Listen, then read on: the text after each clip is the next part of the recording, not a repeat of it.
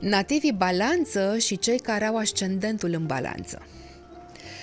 Săptămâna 12 august-18 august va aduce planeta Venus, care este guvernatoarea zodiei dumneavoastră, în continuare în Fecioară, se află pe teritoriul casei a 12-a.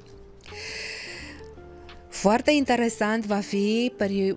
interesantă va fi perioada cuprinsă între 13 și 16 august, când planeta Marte va face o conjuncție foarte interesantă cu marele benefic cu Jupiter pe teritoriul Gemenilor, pe casa noua, și vă va umfla, vă va aduce în atenție toate principiile dumneavoastră de viață, veți crede puternic în setul dumneavoastră de valori, veți dori să realizați proiectele de viață pe care le aveți și în care credeți.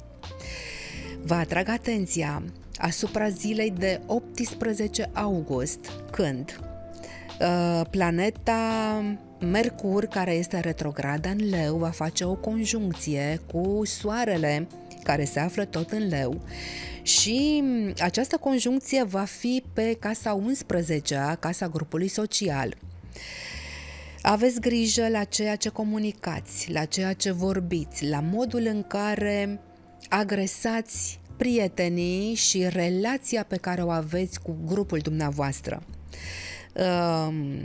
Tot aici, pe casa 11-a, începând cu 15 august, să știți că planeta Mercur, în mersul ei retrograd, va intra în Leu și va rămâne aici în continuare toată săptămâna și va readuce din trecut conflicte, relații cu gașca dumneavoastră, cu prieteni.